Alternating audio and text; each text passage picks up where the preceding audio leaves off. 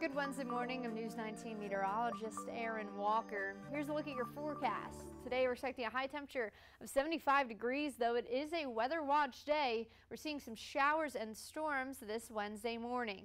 On our satellite radar, you can see the outline of the cold front that's bringing us this unpleasant weather. Again, it's due to a cold front and its associated low pressure system giving us to this weather watch day, but it will move off the coast rather quickly. Let's talk about your outlook. By noon, we are in the 70s, and then by 2 p.m., still in the 70s, but no more rain is expected, mostly cloudy, and by 6 p.m., we're even likely going to see some sunshine. I want to make note of wind speeds. They are going to be very strong for today. Here's our forecast models. Around 6:45, still Kershaw, Fairfield, Saluda, Clarendon, Orangeburg, Lee, seeing some of this rain as it is moving eastward.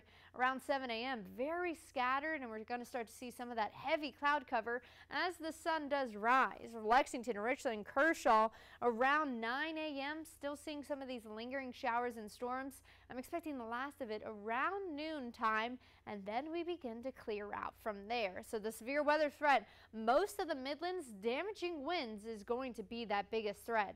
Winds have calmed down a little bit, but still in many areas around 20 miles an hour. Here's that 7-day forecast. After today's warm weather watch day, tomorrow we are breezy, possibly with wind gusts in the 30s as temperatures cool down, but sunshine remains and goes into the 70s by the weekend.